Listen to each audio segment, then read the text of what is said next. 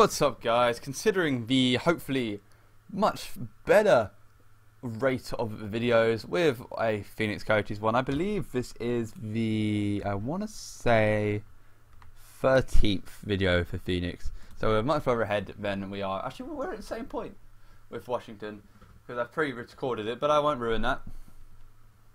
But there was a few things that I want to do before we actually get to the meat of the preseason, and the first one of that is I'm never going to be able to say your name, mate, but I'm going to butcher this up. Chino Stanmark Okfer, actually that's not too bad, told me that I need to sign the European drafted players if I want them to get better, because they're not actually going to go to the juniors because they're not junior eligible because they come from Europe. I didn't know that, so I'm going to go ahead and sign some of them. So Sam Bennett is from the CHL, so I don't need to worry about him if my understanding of how this works is correct, which it probably isn't. Nikolai Goldbin, I need to sign. It's probably counts as a free agent now, so I'm just going to give them what they want. So yeah, he's signed. Sorry about my phone going off. Hey, sorry about that, my apologies, but we are back at it. So Josh Hosang is not the person that I just selected. Hayden Fleury should be Canadian. Yeah, that's fine. Honka, he's the main person that I was told to resign because he is Finnish, so he can't play in the. He's not eligible to play in the juniors, which makes sense. But I never thought about it until someone pointed it out. So pretty sure that Fleury is Canadian. Yeah, that's fine. And not worried about Tiny Lombardi. Brennan Lemieux, he plays in the juniors. That's fine. And everyone else is fine. Is there a rookie goalie that I need to sign? I don't think there is. No, there isn't. Okay, so that's fine. We can do that. And, you know, since we have got about 20 million in available cap, we might as well sign some prospects from free agency as well. So we won't bother with Gerby, but we will go with Bowman. Give you... Oh, bloody hell. Yeah, he's going to get a jump in a year's time, isn't he? Bleeding heck. That's no, I'll just give him the 1 year. Give him the 1 year of what he wants, and then we'll worry about that next year if he gets a jump, because we can always sign him instead of someone else. We will also go for this Matt Conan guy. He's looking like he could play in the AHL for us, so that's fine. 2 years, $500,000, that's cool. As well as, right, let's just check out. Have a look at some players, shall we? Not bothered about Matt Fraser. We'll give this Troy Burke 3 years and see what he comes to. Give Wellwood a few years as well, actually. He's not interested in a two-way contract, but that's okay. We can play him. That's fine. Tempted to sign Zuccarello, but I imagine he wants 3 years at $2 million. That's not the best. What does he want for 1 year? And we can deal with his demands in the next year. You know, Zuccarello is just a signing of want, but I think we actually need to sign some people that actually get to the salary cap floor, so that's fine. Send an offer to Austin Levy as well because we can. And finally, we might as well do Nick Deloriers as well just to see.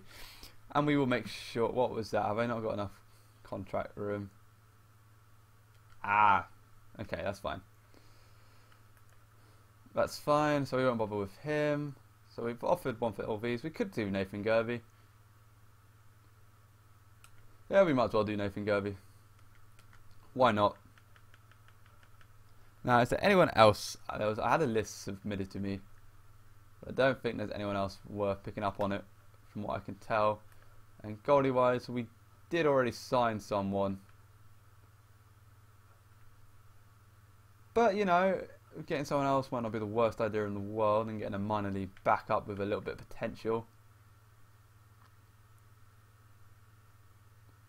Quite like the idea of getting Darcy Kemper, but I would prefer to get Johnny Otto. So we'll get him for 3 years, so he could develop into something. And I really don't think there's anyone else worth trying to sign from the looks of it. Nope, I don't think there is. Oh, there's this Janmark guy actually. Yeah, why not? Go for Matthias Janmark. Overall for the AHL team is going to be all over the place. Why not? Why not? This is very self-indulgent, really. I am just signing these people because I can.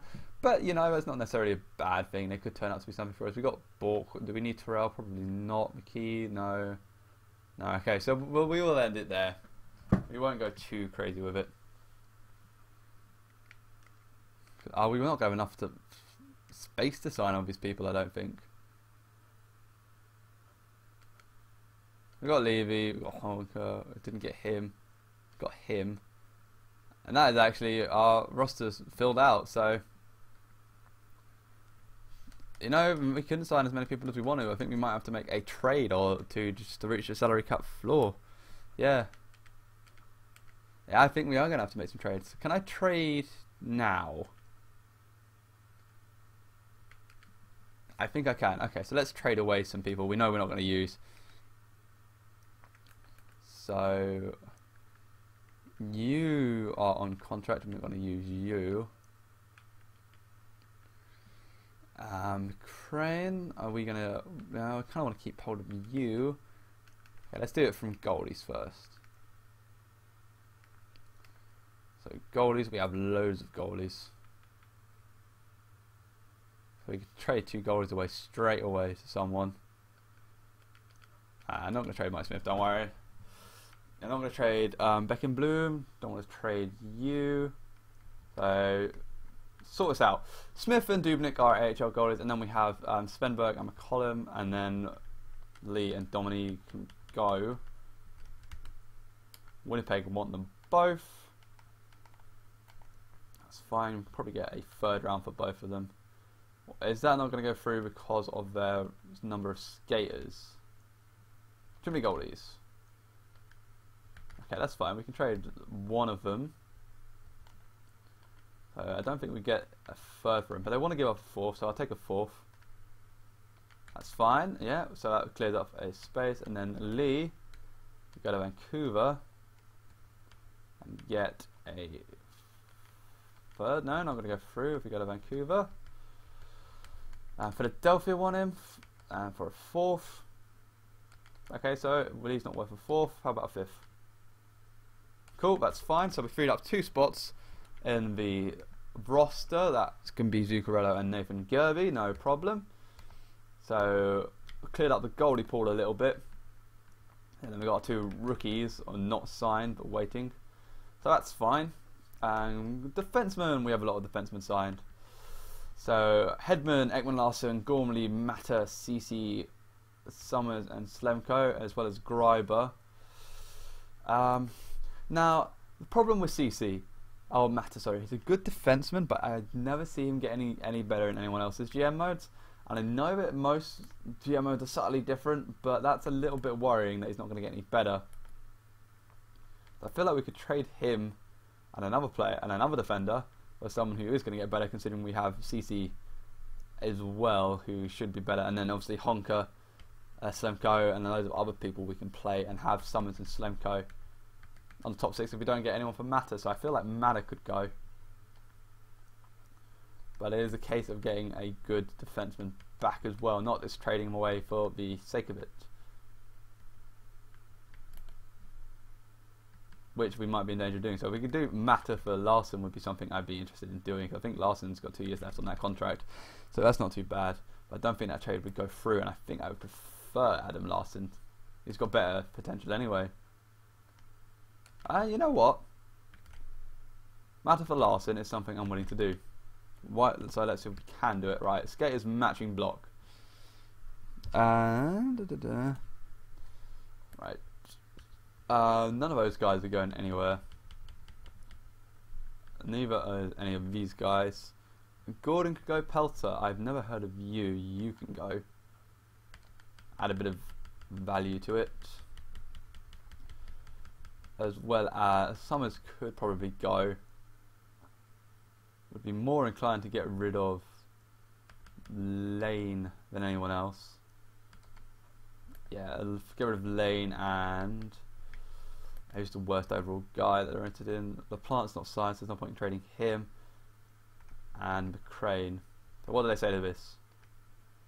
They say yes. Okay, so another super Swede has been signed to go along with Hedman and Ekman Larsson on the back line. So we get Adam Larsson. I feel like Adam Larsson is gonna progress better than Olli Mata.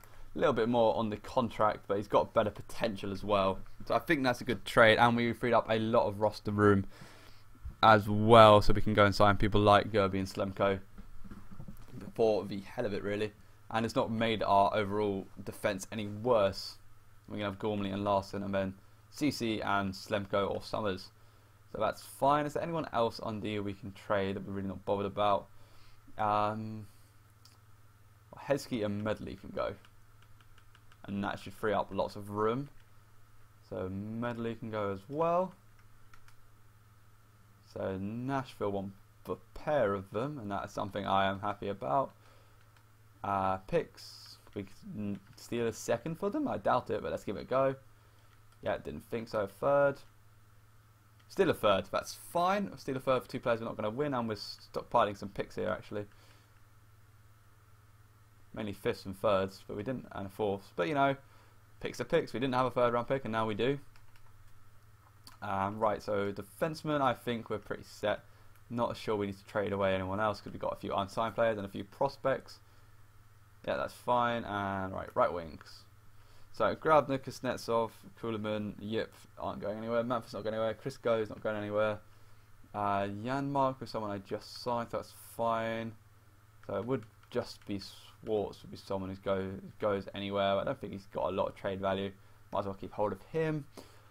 Left wing, only people that I've just signed in Reichel and Loken, so there's no point signing anyone else or trading them. Centres, this is where we can probably make a few roster spaces up. Right, so McKinnon, Brassard, Gordon and McClement are staying. McMillan's staying. So either Melee or Klinkhammer can go. We'll get rid of Andy Melee because he's got the extra year in his contract that we can hopefully free if anyone wants him, of course. Nobody wants him. Let's just trade him away to someone who's not in our division. So Ottawa. Ottawa don't want him. And for him, let's try and get a third in 2016. Didn't think so. Right. Right, I don't want that. So we could try and get another third for this year, but I don't think that trade is going to go through by itself. But let's try and upgrade our fourth to a third. Cool, so that's fine. I'll upgrade the fourth to a third with the help of Andy Melee. Probably a bit of an overstretch, but that will do. Stockpile some picks. Bennett, we've not signed. Excuse me. The Klinkhammer, Shimon, Matuk, Samuelson, Bork, and LaPlante. Let's just get rid of Matuk for someone. Nashville want him. Still another pick away from Nashville. See if we can't get their third next year as well.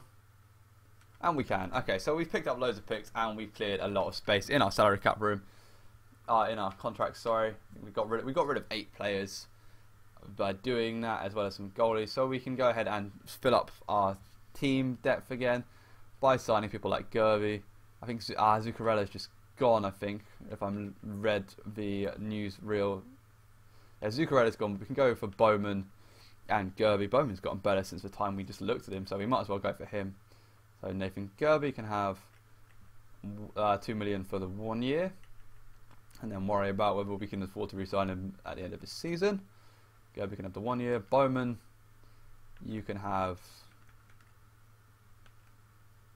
So you're interested in a 2-way contract, but you're not interested in that. Okay, that's interesting. Bowman can have what he wants for 1 year, and again we can worry about the salary cap moving around next year.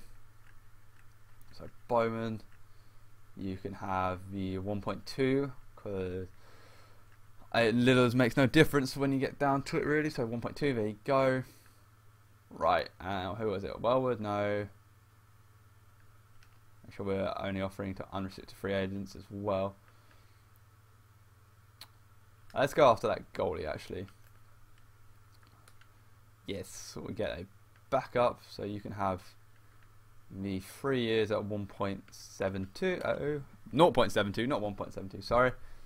And then all skaters. Let's make sure we get the players who are actually going after. Then we can worry about everyone else. Come on. So we've got Gerby, we've got Borrowman, and we've got Onto, that's good. Who's 23? So we could get Martin. Yeah, we'll go for James Martin. I don't think his discipline's fantastic. But just for the 1 year. Yep. And finally, let's go for Tonya. Not even going to pronounce his name. No point trying. That will give us 5 caps, salary cap spaces, roster spaces left. No, 3, sorry. And then if we need to, we can sign a veteran and sit on our bench for some to be able to reach the cap floor. So I'm okay with that. I'm okay with all the moves we're making. There are still some decent depth players in there, but we don't need to worry about them. Let's skip through to the start of the preseason. We will end that video there, and we will sort out excuse me, sort out the extra lines and salary cap moves if needed in that video. So a slightly shorter one this time around, but I don't see the point in starting anything really new. We've done a lot of movements, got a lot of picks back, admittedly 3rd and 4th rounders, but you never know. Trading assets or bits we can add on to a trade. We've traded Ollie Matter for Adam Larson, so we got that better potential and someone who might actually get better, because I've never actually seen Ekman Matter get better, and even if they do improve, Larson looks like he's going to be the better of the two. So, you know, RD, I think I prefer RD this year, actually. Obviously, Gormley and CC are better to start with, and hopefully McKinnon and such are improved forward-wise. Hopefully, we will be able to check that out before we end this video, is what I'm aiming for. So they still only want 39 wins, so they're not expecting much from this team. But this team wasn't expected much, and we actually made it to the Stanley Cup Finals, and we were in 20 seconds of winning. So I've probably gone too far, so we might as well sort out the rosters in this line and then just end it. They're not going to tell us if we are salary cap compliant just yet, but that's something we can sort out. Yeah, no, for the interest in keeping this video short, I'm going to do this, edit, and then bring it in. So you know what I mean, I'll edit it and then do it. So all the lines have finally been done. It took me about 20 minutes to do because I took my time doing it, and I think I've got them pretty much as I want them. Let me show you the I'll show you the AHL lines first. So obviously we need to develop the prospects as best we can. I can't get Honker or Bennett or even Max Domi onto the AHL squad just yet, but I can get Reichel, Mantha and a few others on there. So I've gone with Reichel, McMillan, who's technically still a prospect because he's only 24 and he could get a little bit better. Keep grooming him, and Mantha on the first line. Obviously Reichel has that 4.5 red star, which we hope he gets better, and Mantha has the 4.5 green, yellow star. Sorry, so just give them the most time on the ice.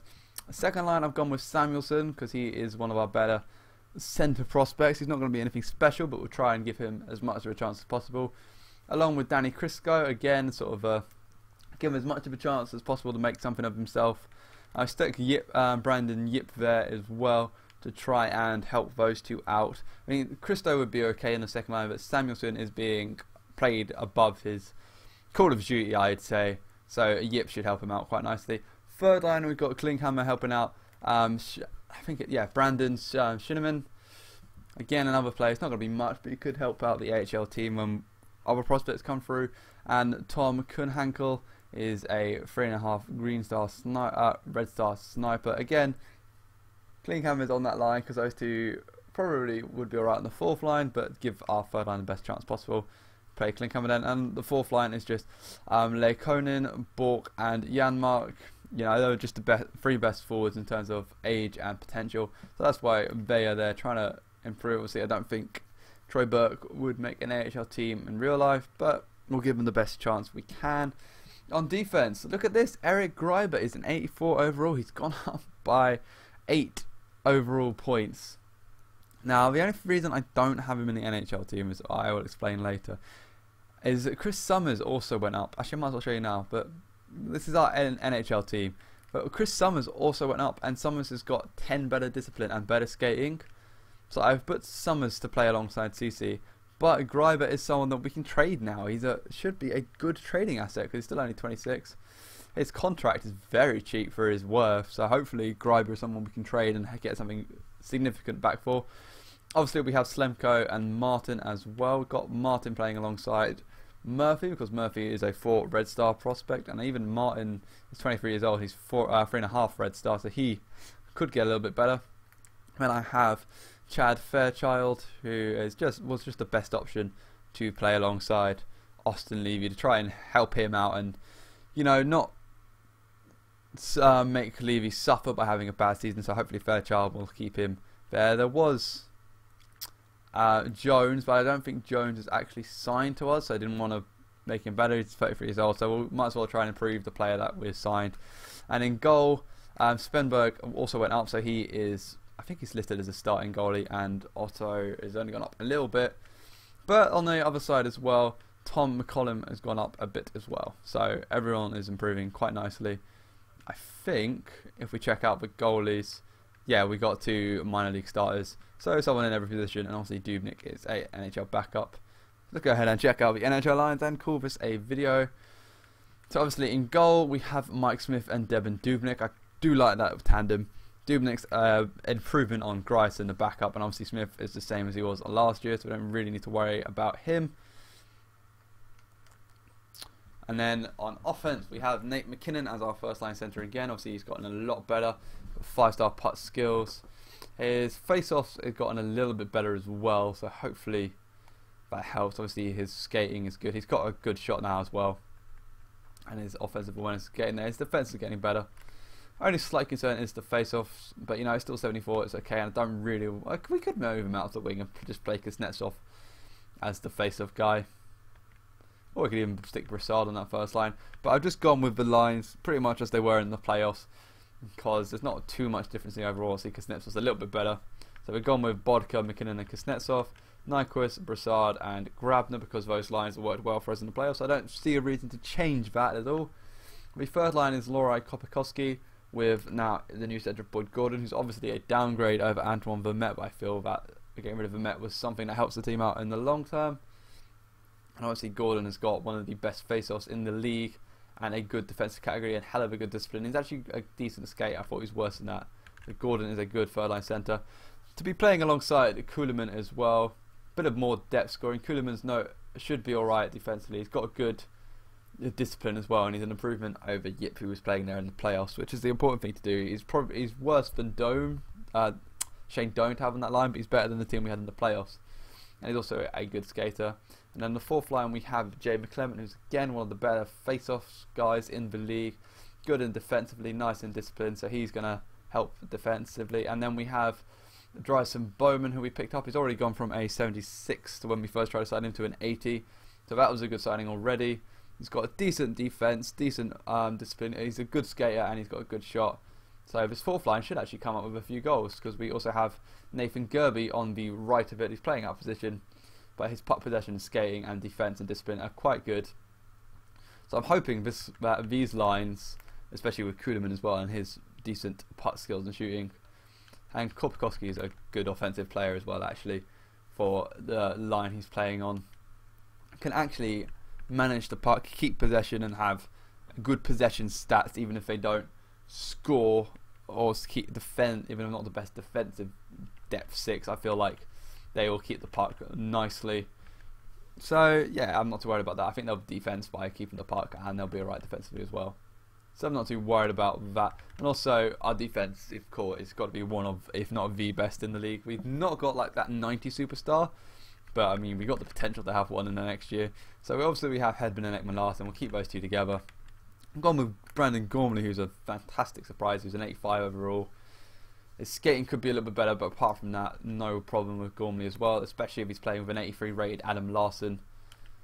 That's super sweet. So all of our top 4 have got 4.5 stars potential for defense, which is just outstanding. They're all, I think the oldest one is Larson. No, not Larson. Sorry, Larson's only 21 still. I think Larson might be the youngest one out of that lot. The oldest one is Hedman, who's only 23. Obviously on defense we have Summers, who came out of nowhere really. 26 years old, so he's our oldest defenseman. He's got a good skating, he's got a good strength and body checking. Discipline leaves something to be desired, but you know, I think it'll balance out, it'll be fine. And obviously we have Cody Cece, who's up and coming as well. So our defense is stacked. We have one guy who's not 4.5 stars potential. So this is going to be a fun team to watch in the next couple of years if we can keep it together. And with 20 million in cap space, pretty certain we're going to keep it together. And we still have people like Domi, Bennett, Honker, Lemieux. We've got loads of players coming up. So this Phoenix team is going to be fun to watch over the next few years. Hopefully I can get it to a stage where we see Reichel, Honker, Fleury, Bennett, Domi, Hosang, all of these players reaching the NHL standard or NHL level. I think that's what we want to do. I'll just keep going until NHL 15 comes out. I won't set an expiry date on this or the Washington GM, but I am going to set an expiry date on this video, and that is going to be now. So thank you very much for watching, guys. I hope you enjoyed it, and I will see you all in the next Phoenix Coyotes video.